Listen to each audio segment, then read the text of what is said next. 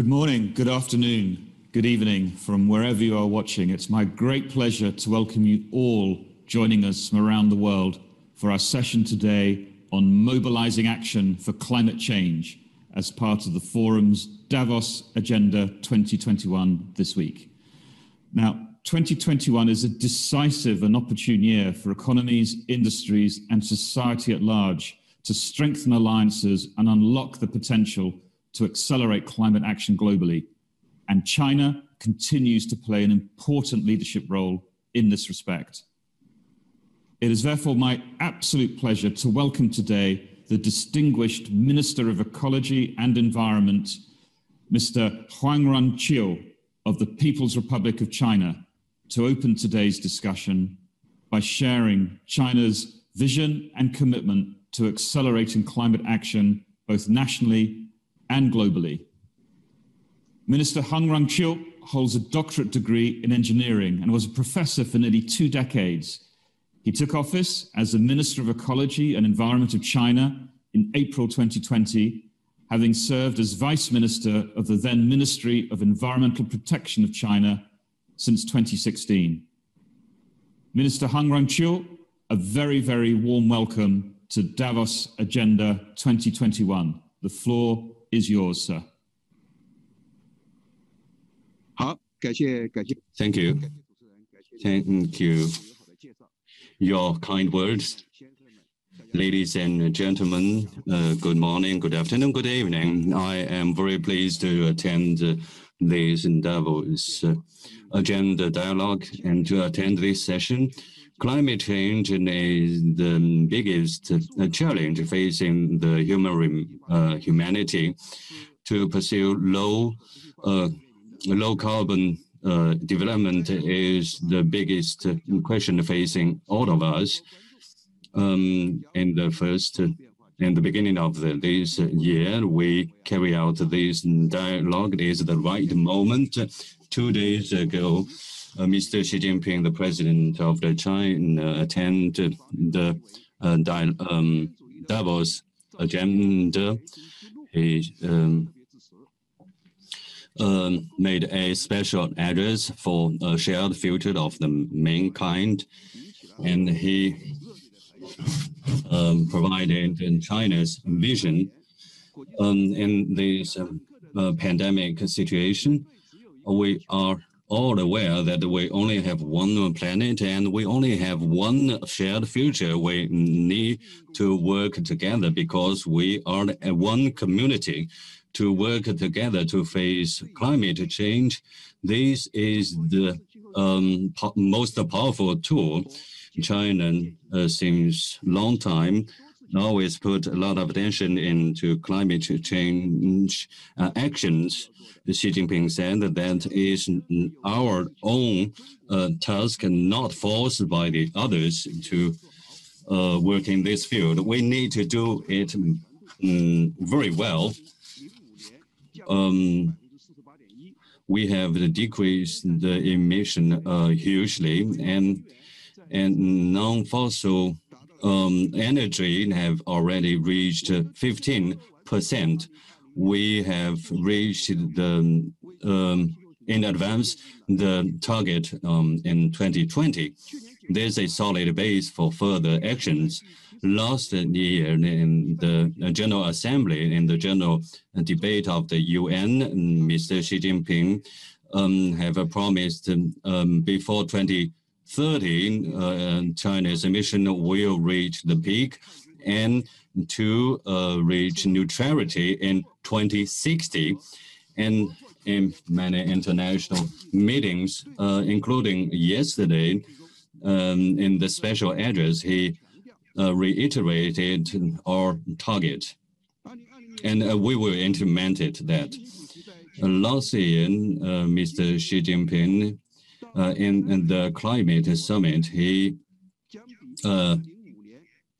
promised in 2030, compared to 1995, the emission will decrease about 60%. And also the forest will hugely increase. We would also developed our solar power and wind power. All these measures all shows that the proactive actions taken by the Chinese government to pursue a green development to promote the shared future of the humankind.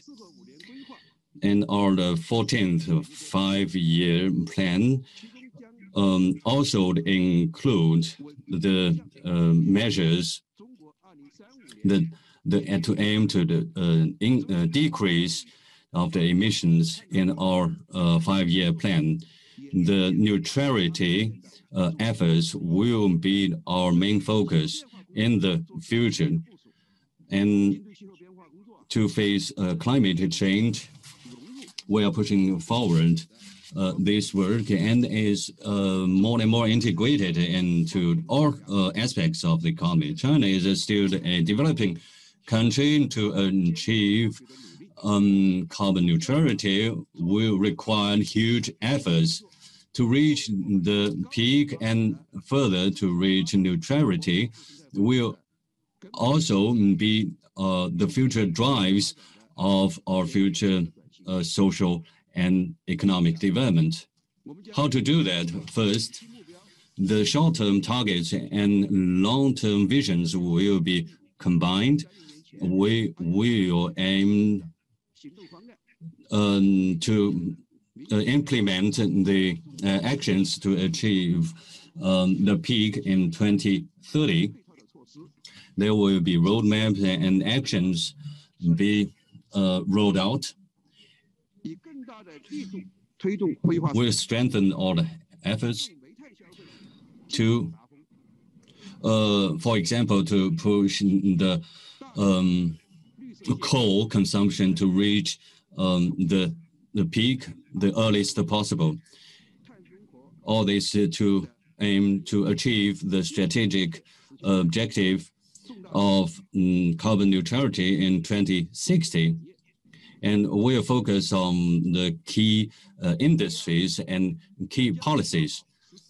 Second, in the 14th 5 years plan, and we will roll out the constraints on the industries and the regions to aim to reach the peak and neutrality.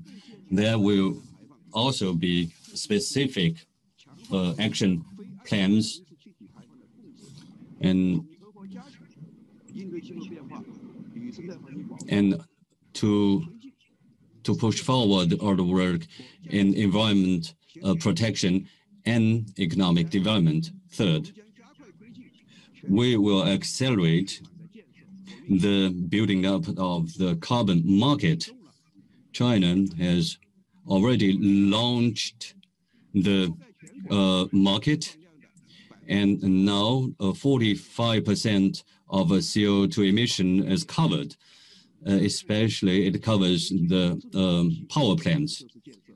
And then in the later, we will further develop this market and to have more players involved in this market and to provide more products with carbon pricing and to give it a role of leverage. And third, we will accelerate our adaptation efforts. We aim to 2035 in all fields. We all have adaptation objectives to increase resilience overall, and also to share our experience with the other countries.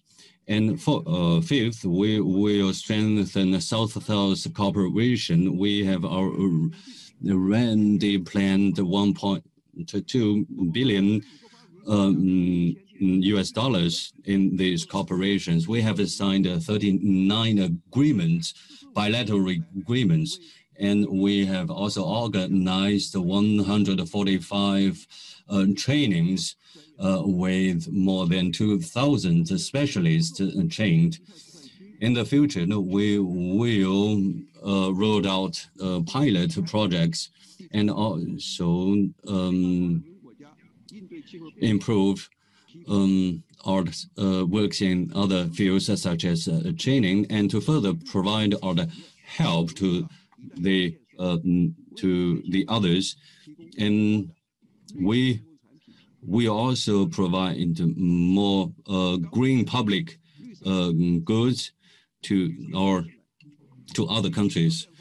Ladies and gentlemen, we have a lot of work to do. We need comprehensive participation of all. I have 3 suggestions. First, we need to forge a consensus. We have a shared future. Multilateralism, win-win is the only choice. The goals are common but differentiated. We all need to pursue these objectives. The protectionism is not the way. The developed countries need to make up what has not been done for the previous not attained objectives, and also they should be combined with other efforts like economic development and poverty relief. And it is urgent need. The developed countries need to act first and to roll out contract measures and to effectively support the developing countries and to aim a long-term action. And second, we need to learn from each other. All the parties, based on the principle of mutual beneficial principle, to use multilateral mechanisms and to let all parties, including private sector, non-profit organizations, to participate in these efforts to provide a huge platform to promote knowledge sharing. We are willing to work with others to achieve concrete good result for this year's COP26 and to share with the others the green, beautiful future. Thank you very much. I would wish all the success to this forum. Thank you. Thank you so much, Minister Runqiu, for those opening words and for sharing China's ambitious roadmap for tackling climate change. You've really laid the foundations, I think, for the conversation, both with the long-run vision and the short-run commitments to 2030.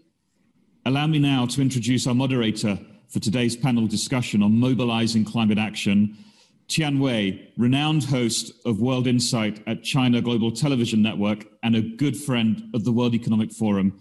Tian, over to you. Thank you so much, Dominic, for your guidance of this session.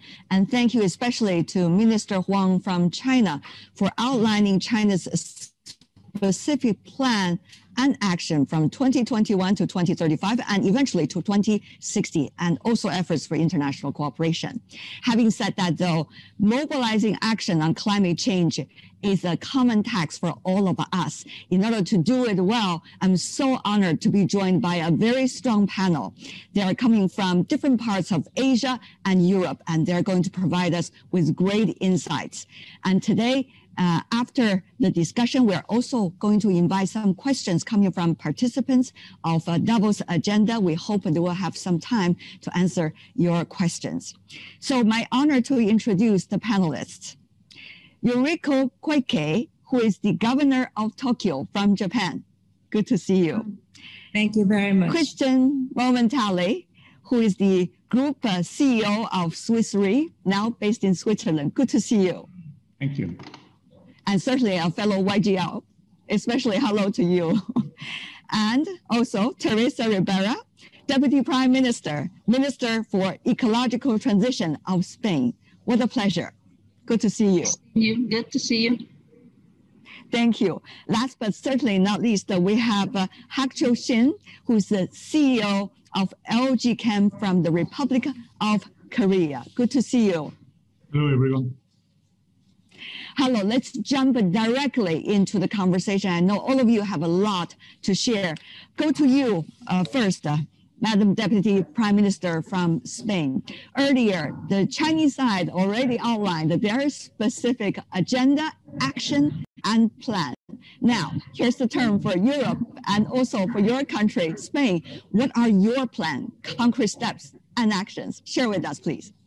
Thank you. Thank you so much for this question and for having the chance to discuss with you all. There are two ideas that Minister Huang stressed that I share very much. The first of them, thinking in terms of one community. So it is our own task being responsible of a government, company, or local community. I think that this is very important. And the other issue is how far we can reach linking values such as prosperity, inclusiveness, opportunities, cooperation with climate action. And this is what we try to do. I like this idea of going through a race to be the first ones to be more prosperous and more committed climate action. And this is what Europe tries to do when thinking about a concrete set of policies and regulation to be the first continent to become carbon neutral. So policies through a climate law that applies through all the European policies, not just the environmental ones, to reach the climate neutrality and goals on adaptation, but also to be at the very heart of the recovery. I think that going through these eyes when thinking about economic prosperity is very important. So the do not harm principle. Finance and economy is very important, and we cannot add additional harm. The European Investment Bank becoming a climate bank, so to facilitate the transformation.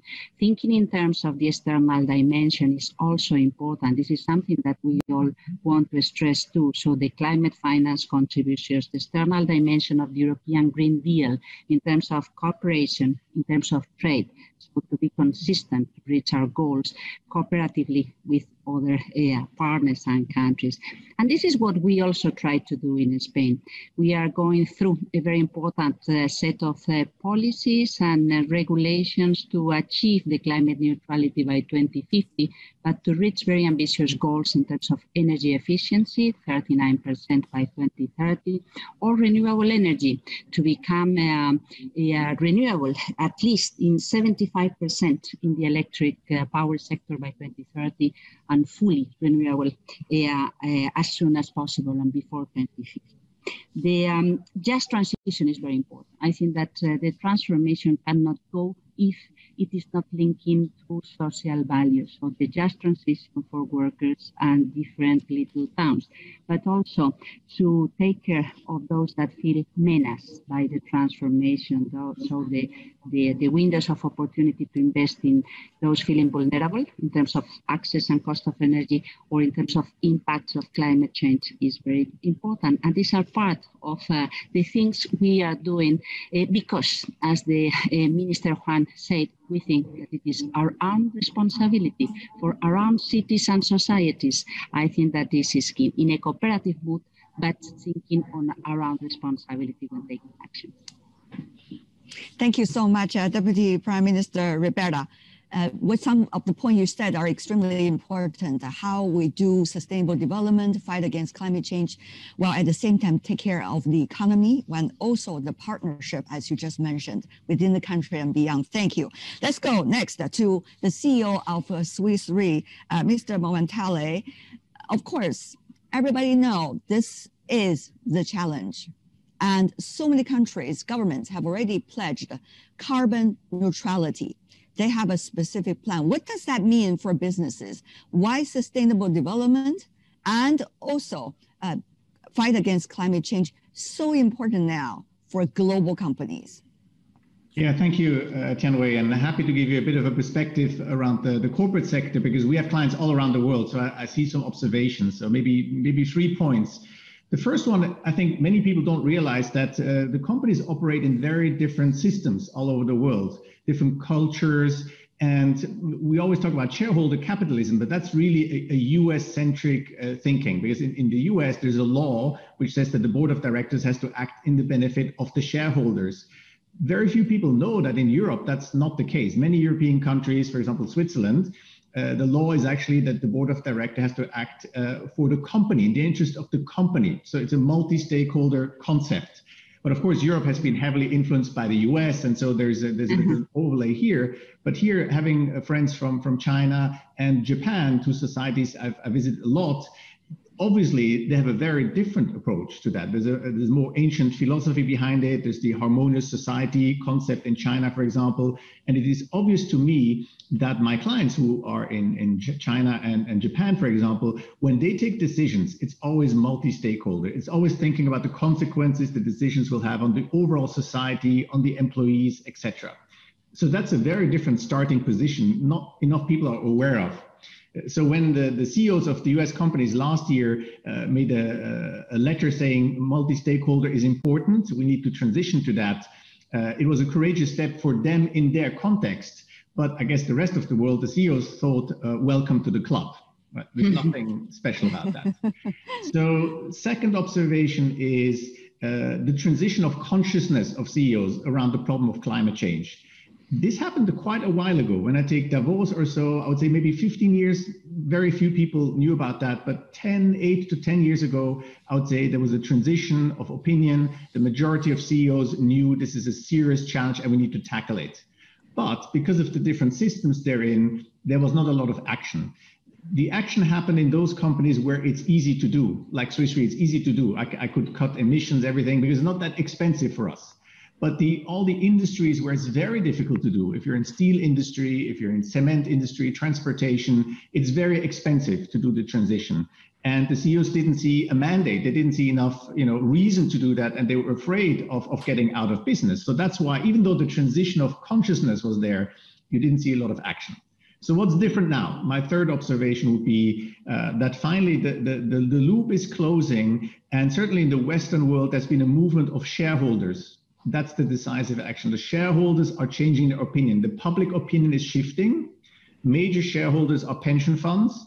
Pension funds feel the pressure and start to put the pressure on companies that they have to transition to this net zero world. It started in a Nordic country in Europe, but it came down south and it went over to Canada and then to the US. And now you can see this movement about 2 years ago, it started, is very strong.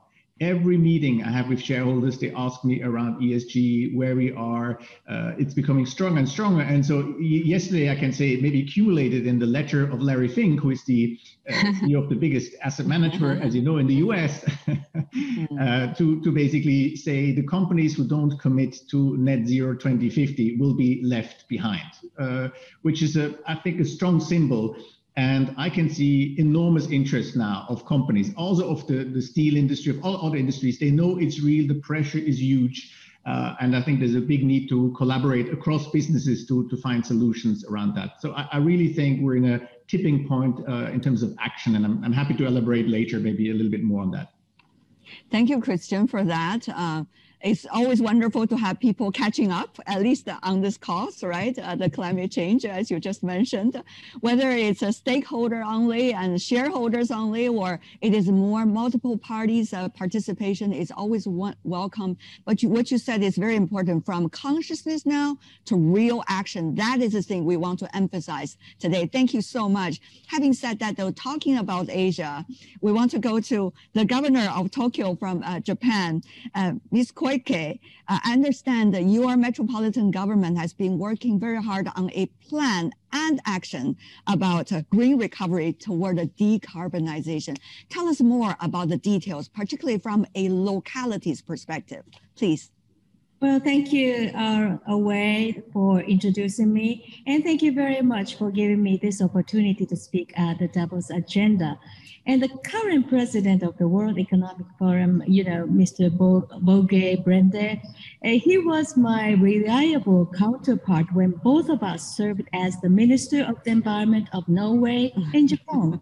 So I'm delighted to participate in this meeting under the leadership of Waughray, the president of the World Economic Forum.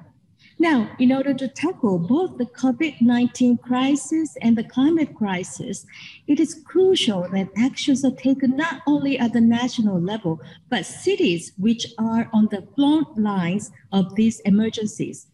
For economic recovery from COVID-19 pandemic, in addition to measures to counter climate change, Tokyo is advancing a sustainable recovery.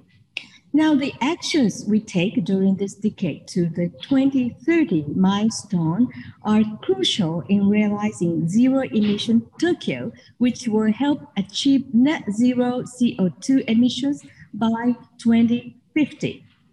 Now, we here announce that Tokyo will, by 2030, reduce greenhouse gas emissions by 50% from year 2000 levels, and increase the use of electricity generated from renewable sources to 50%.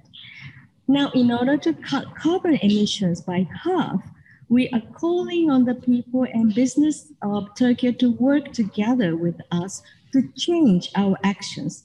We call this initiative Time to Act, Carbon Half Style. So under this slogan, Time to Act, from consciousness to action. Under this slogan, Time to Act, we wish everyone to accelerate effective action against climate change. And in addition, green finance, which combines the environment and finance, is essential as investment into the future. So the Tokyo Metropolitan Government is advancing studies for the creation of a green finance market, and we hold a preparatory meeting with experts on February 3rd, next week. So by establishing itself as a leader in the world's green finance market, Tokyo will make sure that financial flows are redirected to ESG investing and invite investment into the future from both within and outside Japan, and of course from Switzerland. Thank you.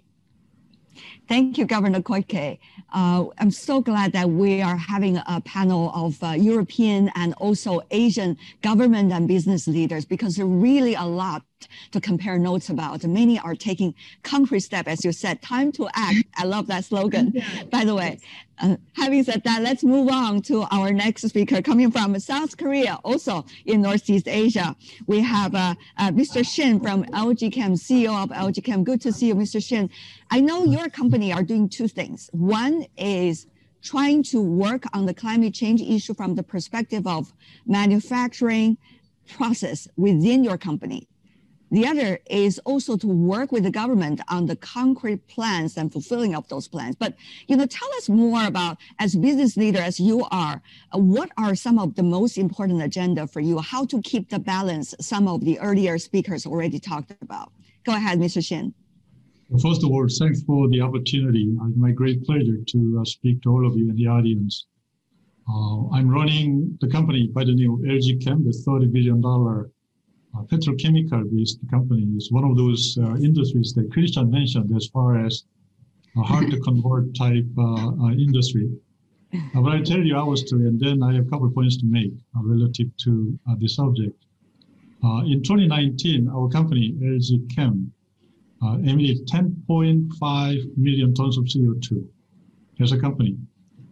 When we launched a CEO initiative in early 2019, the task force came back with an astonishing projection that if we keep doing what we are doing and growing at current rate without major intervention, our company will be emitting 40 million tons of CO2 by 2050.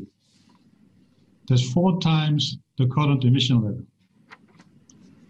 That harsh realization actually prompted us to think about the whole subject very seriously, which led up to declaration of LG Chem's 2050 carbon neutrality initiative, which was announced. Our 2050 goal calls for holding 2050 emission level at 2019 level, or a reduction of 30 million tons of CO2 annually by 2050. To put this number into perspective, 30 million tons of CO2 every year reduction is equivalent to the amount of CO2 generated by 12.5 million internal combustion engine vehicles. Or it can also be offset by planting as many as 220 million trees. So we are talking about daunting task here. We knew from the beginning that the only way to make this work is working backwards from our 2050 goalpost and actually find a way to get there. Using the right to left thinking with a clear leadership commitment and accountability attached to each milestone. Otherwise, we knew from the get-go this is not going to happen. We deployed a full range of famous avoid, reduce, and compensate tactics with specific milestones assigned by business, by geography, and by each plant site. Some of our key strategy includes, number one, practicing renewable energy 100 in all of our global manufacturing operations. And number two, significant R&D effort to commercialize breakthrough technologies, such as carbon capture and utilization, to directly reduce carbon from our petrochemical manufacturing processes. And number three, replacing fossil fuel-based raw ingredients with bio-based raw materials. So it has been a daunting task, and we are in the second-year journey now. But so far, obviously, we think we are still closer to the beginning than to the end. But I can feel after a year and a half of all-out effort that we now have a pathway. We can see the pathway to get there by 2050. You mentioned what is my friendly advice to my colleagues around the world who may be in the same shoes as me, like CEOs and business leaders around the world, is the leadership commitment at the top is the only way to make this happen. So actually, I propose a three-step recommendation that I have for all CEOs and industry leaders around the world to make this happen, and that is commit, operationalize, and engage. First, we should commit ourselves to the goal and declare that this is your personal priority as a CEO. Otherwise, it's not going to happen. And then operationalize. In other words, set specific milestone and develop actionable plans to get there.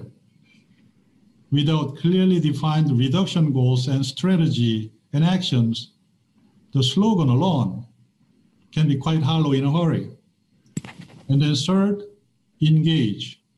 We need to collaborate with many other stakeholders, such as public sectors, society at large, to tackle this issue together as a team. So that's what I'd like to leave with you: commit, operationalize, and engage as a working model for my colleagues in the industry. Thank you. Thank you, Mr. Shin. I love CEOs who are having concrete plans and certainly principles, as you just mentioned, and also being a mathematician, laying out all the numbers so that we can achieve them on time. Thank you for that. Having said that, let me move on to another round of discussion with all of you. You have already beautifully laid out the plan that you have, the principle that will lead us there. So tell us some more concrete issues as to what you're working on right now. What are some of the challenges? How are you overcoming these challenges? For example, in Tokyo, this is a huge metropolitan city. Governor Koike, I just wonder how many stakeholders you have to engage in this process in order to achieve the goals that you just said, and how many people you have to talk about time to act and time to act. Governor Koike.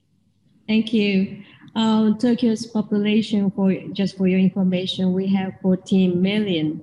Sure. Not big enough. Anyway, as a leading eco-friendly city and an international financial center, Tokyo is implementing various measures to find solutions to environmental and financial challenges. First, as one initiative we are taking to accelerate actions for a 50% reduction of CO2 emissions, we recently announced the banning of all sales of new gas-fueled cars in Tokyo by 2030. And Tokyo is a member of the C40. That is a group of major cities, including New York, London, Paris, and those major cities in the world dedicated to tackling climate change, of which I serve as a vice chair. And we will work with the other C40 member cities, as well as with the businesses, NGOs, and other organizations to call for climate action, a global movement against climate change. Now, regarding sustainable buildings, we have so many tall and big buildings in Tokyo, and which boast a high environmental performance based on our years of experience and expertise in this field. We will demonstrate leadership in their promotion, and this will be facilitated by ESG finance. And we are advancing initiatives that combine the environment and finance as measures to promote ESG investing. And these include issuing Tokyo green bonds. Tokyo was the first local government in Japan to issue such bonds, and creating a Tokyo ESG fund for investment in renewable energy. And as I just mentioned, we plan to make Tokyo a leading city in green finance. To do so, we will build a system to attract capital for ESG investing from within and outside Japan, and for the creation of what we tentatively call the Tokyo Green Finance Market. This is what we are tackling and challenging. Thank you, Governor Koike. I really love the atmosphere right here in this panel, because we see a very voluntary, friendly competition is going on about the counter plans and also actions to be implemented. Now let's go to another Asian colleague coming from South Korea, CEO of LG Chem, Mr. Shin. What about your engagement of stakeholders? Every country has their own unique cultural and also business background. How are you doing that with your company in South Korea? Tell me more about it. Right. Obviously, collaboration is the key in making this work. Public sector, industry, and society at large, and industry should also talking to industry, because some of these technologies like carbon capture utilization is so big that not one single company can perfect the technology. So we have to work together, maybe even with the government in terms of this commercialization of technology. But it is so obvious that industry alone cannot achieve the reduction goal. I'll give you an example. Without getting full access to renewable energy infrastructure and the policies in place to be able to directly purchase the renewable energy power from the source, it will be difficult to achieve RE100 goal as an industry. This is where public sector and its policy come into play. As far as carbon reduction from manufacturing processes, we are still relying on some major technical breakthrough that has yet to happen. Has to do with the processing technology, such as how to capture carbon and utilize it, what's the energy equation to make it happen, and catalyst technology and all that. The magnitude of this type of technical challenge is so big that no one company can perfect this technology alone. Hence the need for its essential industry partnership and collaboration. In terms of technology, it is my view that we need to unleash full muscles of innovation and modern technologies to tackle this issue. For example, we need full deployment of data science, and AI technology to optimize energy consumption in all of our operation. So technology and innovation have a huge role to play here. Absolutely. You asked about the leadership aspect of this, how to transform the organization. Among many other things, I guess I will narrow it down to eventually CEO's personal conviction and passion around climate change. I think their passion and conviction become contagious in the organization, and we all know that once we get our people's hearts and minds, then they'll be able to move the mountains. And frankly, nothing less than moving the mountains is the type of monumental task ahead of us. Contagious has been a word we're all very sensitive about over the year 2020. However, contagious in this sense is absolutely encouraged. Absolutely. Thank you so much. We heard the Asian voices. Let's go back to the European voices. Deputy Governor, Deputy Prime Minister, would you help us to understand how your country, Spain, and together with your colleague within the European Union, preparing for COP26 in Glasgow later in November? How do you think governments now could really get their policies concrete and done? We are talking about actions. Please. I think that, no, thank you. I think we are inspired as we were the CEO of LG, so working on a commit, operationalize and engage. Commit because I think that we have to be serious to fix the targets, to describe the strategy and the pathways. So to pay attention to anyone, but providing a good atmosphere and a good picture of things being achievable. This is very important. Otherwise, it looks impossible. Operationalize, I think this is also very important, and we've done a lot, and sometimes it's not easy. I think that fixing the framework in the legal context, but also being very serious in the policies is quite key. For instance, we are going through a huge industrial reconversion of the energy sector. That has allowed us to take some benefits. So the price of energy has been reduced almost 40% in less than 2 years, and we have closed 90% of the coal in less than 2 years, but stressing the solidarity policies and measures, so ensuring that no one feels left behind. This is also very important because it is quite an emotional shock. We need to raise public awareness and to go through this social territorial dimension with nature-based solutions and the restoration of ecosystems. And this is also to be very important in Glasgow, to make the right connections between the different elements, so to ensure that value, cost, finance get increasingly aligned. And finally, I think that engagement is very key. At the top, so the Prime Minister and the whole cabinet being engaged and going to see the reality and the policies and commitments through the glasses of climate action and the consistency with climate action and safety. And we have to be humble and listen to people, because I think that all these pathways need some flexibility. Nobody knows how to achieve the whole success without combining, correcting, or improving what we are doing. And I think that these are things that will be reflected in Glasgow. We need to be bold in terms of commitments. What about fossil fuels? What about the do not harm principle? What about the type of pressure that Christian Mumenthaler was stressing, but also the benefits of doing things properly? Only that could allow us to go beyond what we've got today. Mr. Mumenthaler from Swiss Re, tell me more. How do you think from the private sector really rally more into the efforts, particularly leading up to Glasgow COP26? And certainly we see other conferences, for example, global conferences on biodiversity and many others addressing similar issues on green development. Yeah, no, I'm very inspired by Mr. Shin. So let me use this framework to say what concretely can be done by CEOs all across the world who hopefully listen to us. So I think the first thing is you need to commit to net zero 2050.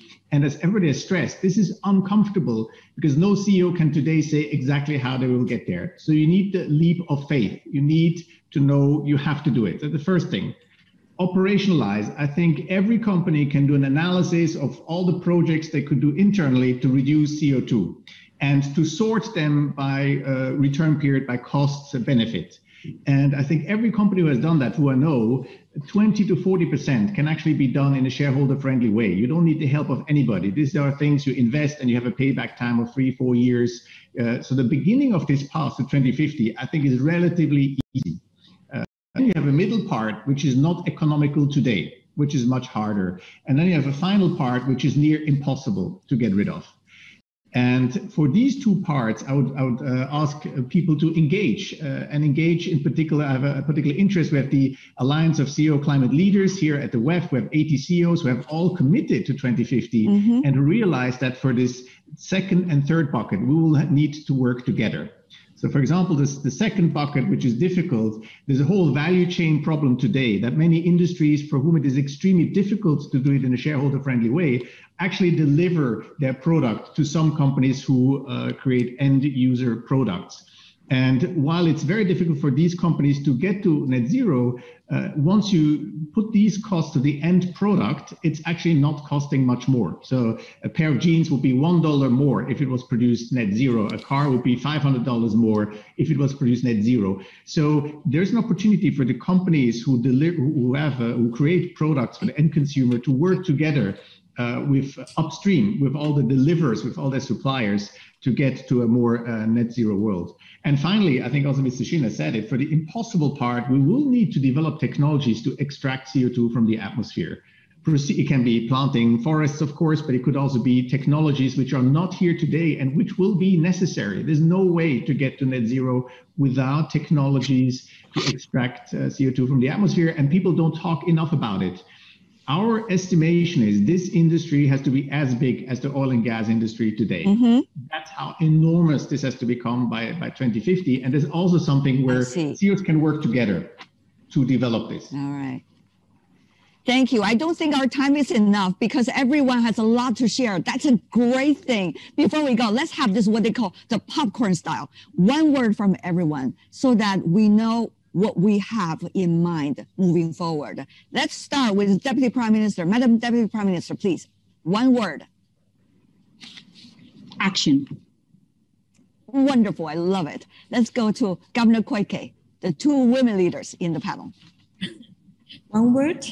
Okay, then time to act. Go back to the slogan. Mr. Shin from South Korea. Right. I have 3 words: commit, operationalize, and engage. Okay. Last but not least, Mr. Mumenthaler. Commit net zero 2050. Wonderful. Ladies and gentlemen, what a pleasure talking to you, and certainly see that not only the determination, but real actions already taking place, not just in this panel, but also in real life. Thank you so much. I want to thank our organizers as well, giving us this platform to talk about this most crucial issue. Later in the day, since we have time difference from different parts of the world, we're going to have a similar panel from North America as well about the mobilizing actions on climate change. We hope we can certainly compare notes, and this is about global cooperation. Thank you so much once again to all of you and our audience. Thank you. Thanks. Thank Bye. you. Thank you. Bye.